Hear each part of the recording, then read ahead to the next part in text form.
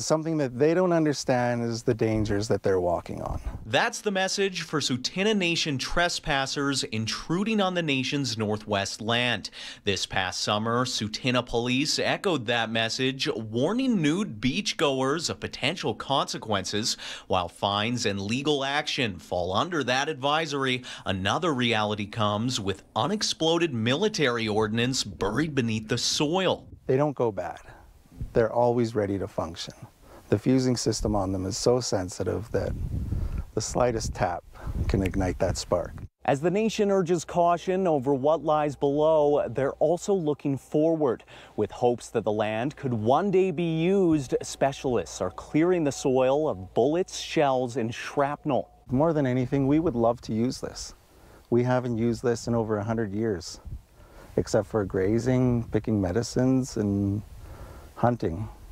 But we haven't been able to use it commercially, residentially. From 1914 to the early 1990s, portions of Calgary and Tsuut'ina land were leased to the Canadian military, setting up Sarcee Camp and the Sarcee Artillery Range.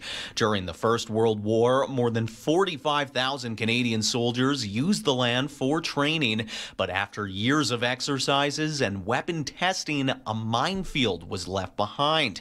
Though the Canadian Armed Forces followed up with clearing operations in the early 1980s, one spot says it wasn't enough. Once they completed those, we had our expert come out, and in a morning, he had filled buckets with munition scrap, and the nation denied accepting the lands as cleared. Hence, the nation made a decision to take removal responsibilities upon themselves, building a team of UXO specialists to help clear the area.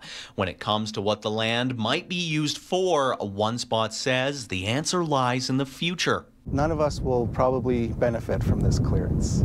This will be generations after us that use this. As specialists continue removal efforts, Tsuut'ina Nation is once again asking the public to avoid the area. In Calgary, Tate Laycraft, City News.